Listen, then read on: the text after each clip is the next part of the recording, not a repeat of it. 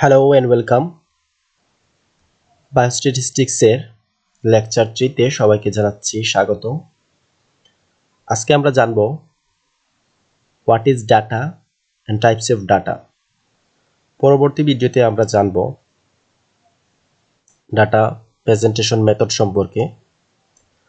So আজকের ভিডিওর আলোচনা শুরু করা যাক। ফার্স্টে আসি ডাটা কি। ডাটা হচ্ছে basic building block of statistics. ধরেন আপনি কোনো নির্দিষ্ট এলাকায় বাস করেন, সেই এলাকায় একটি অর্গানাইজেশন আছে এবং সেই অর্গানাইজেশনে আপনি জব করেন এবং সেই অর্গানাইজেশন একটি স্ট্যাটিস্টিক্যাল অ্যানালাইসিস করবে। তো তখন তারা যে ইনফরমেশনগুলো সংগ্রহ করবে সেই ইনফরমেশনগুলাই হচ্ছে ডাটা। ফার্স্টে আসি প্রাইমারি ডাটা নিয়ে আলোচনা করতে। সোর্স হিসেবে আমরা ডাটাকে 3 ভাগে ভাগ করি। Data based on source, primary data. Primary ডাটার এক্সাম্পল কি? সেন্সাস আর এসটি। আমরা যখন মেডিকেলে ছিলাম তখন আমাদের আরএফএসটিতে পাঠানো হতো, এটাও হচ্ছে একটা প্রাইমারি ডাটা।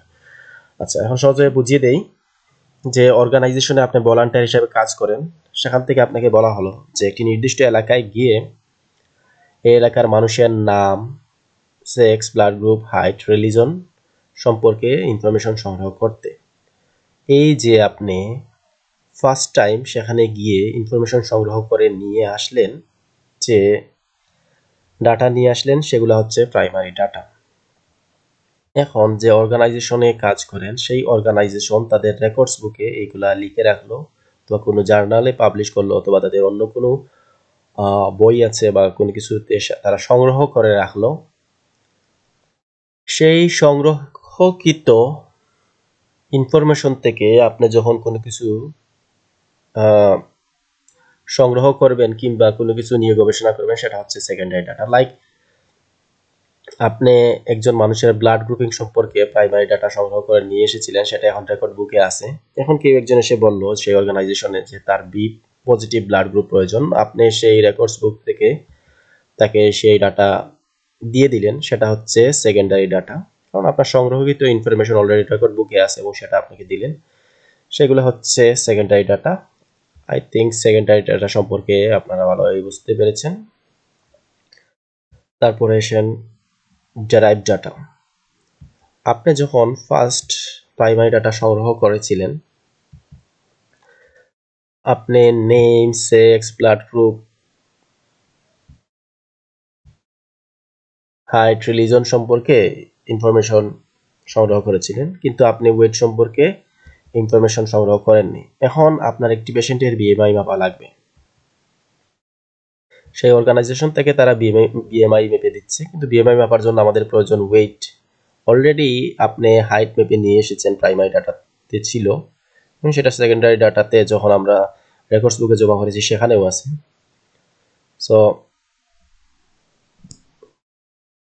হাইটটা আমাদের জমাকৃত সেকেন্ডারি ডাটার মধ্যেই আছে, যেটা আপনি প্রাইমারি ডাটা হিসেবে সরাসরি সেখান থেকে সংগ্রহ করে নিয়ে এসেছিলেন, কিন্তু ওয়েটটি নেই। সো এই মুহূর্তে আপনি ওয়েটটি মাপলেন। সো এখানে সেকেন্ডারি ডাটা এবং প্রাইমারি ডাটা থেকে আপনি নতুন একটি ডাটা তৈরি করলেন, সেটাই হচ্ছে ডেরাইভ ডাটা। এক্সাম্পল হিসেবে বিএমআই হতে পারে। তো মনে রাখতে হবে যে অবস্থান ভেদে প্রাইমারি, সেকেন্ডারি এবং টারশিয়ারি ডাটাগুলো পরিবর্তন হতে পারে। একই এক্সাম্পল বিভিন্ন জায়গায় বিভিন্ন ডাটা হিসেবে কাজ করতে পারে। এখন আমাদের পরীক্ষায় যে ডাটা আসে, মেইন টাইপস, 2 টাইপসের ডাটা, সেগুলো হচ্ছে quantitative data and qualitative data. Quantitative data, quantitative হচ্ছে পরিমাণগত তথ্য, আর কোয়ালিটেটিভ হচ্ছে গুণগত তথ্য। তো কোয়ান্টিটেটিভ ডাটা, পরিমাণগত তথ্য, আমরা দুইভাবে জেনে থাকি। কোনো কিছু পরিমাণ, সেগুলো হচ্ছে দশমিকেও প্রকাশ করা যায়, আবার কোনো কিছু পরিমাপ করলে দশমিকে প্রকাশ করতে পারি, অথবা সরাসরি কোনো সংখ্যা হতে পারে। যেসব ডাটাকে আমরা দশমিকে প্রকাশ করতে পারি সেগুলো হচ্ছে কন্টিনিউয়াস ডাটা,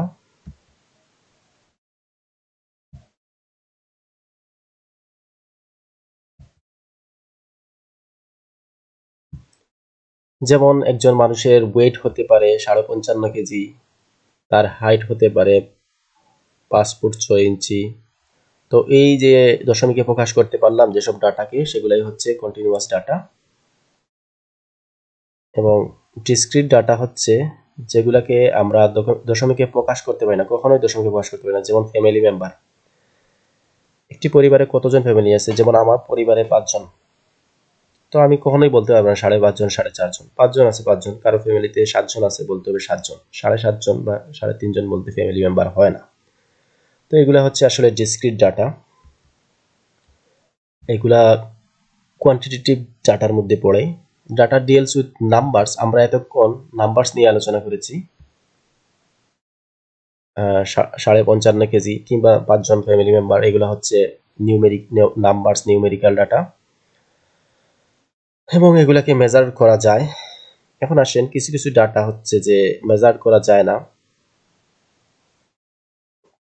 সবসময় মেজার করা যায় না, অবজার্ভ করতে হয়। সেগুলো হচ্ছে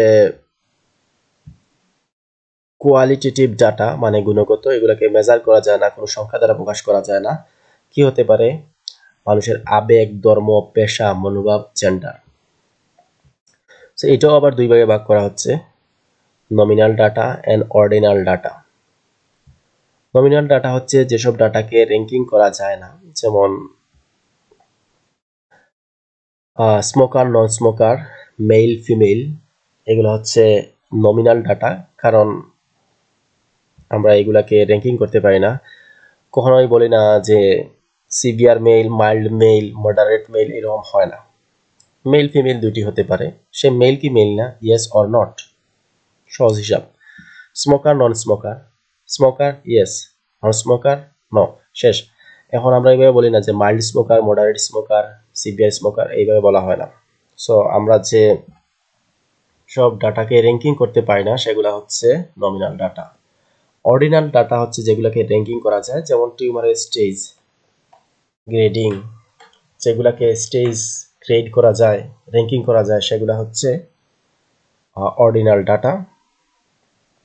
এক্সাম্পল হিসেবে এখানে আমি টিউমার স্টেজ সম্পর্কে আলোচনা করেছিলাম, স্টেজ 0, 1, 2, 3, 4, 5। তো স্টেজ 1 মোটামুটি ভালো এবং স্টেজ 4 হচ্ছে সবচেয়ে খারাপ, এইভাবে বিভিন্ন স্টেজে ভাগ করতে পারি। যেমন পরীক্ষা এসেছিল যে সিভিয়ার অ্যানেমিক পেশেন্ট, সেটা কোন ডাটার আওতায় পড়ে? সো মাইল্ড, মডারেট, সিভিয়ার, এইভাবে আমরা তাকে র্যাঙ্ক করতে পারি, সেটা অর্ডিনাল ডাটার মধ্যে পড়ে। স্টেজ 3 বি সিকেডি কোন ডাটার আওতায় পড়ে? সেটা হচ্ছে অর্ডিনাল ডাটার আওতায় পড়ে। তো এইগুলো আপনাদের পরীক্ষায় প্রশ্ন আসবে এবং সচরাচর এইগুলাই পরীক্ষায় দেয়, ডাটার এক্সাম্পল আপনাকে দিবে এবং আপনাকে বলতে হবে যে কোন টাইপসের ডাটা। তো আশা করি আজকের ভিডিওর আলোচনা থেকে আপনারা ডাটার টাইপস, এক্সাম্পল খুব ভালোভাবে বুঝতে পেরেছেন। পরবর্তী ভিডিওতে আমি ডাটা প্রেজেন্টেশন মেথড সম্পর্কে আপনাদের বলবো। এই পর্যন্ত ভালো থাকুন, সুস্থ থাকুন, আল্লাহ হাফিজ।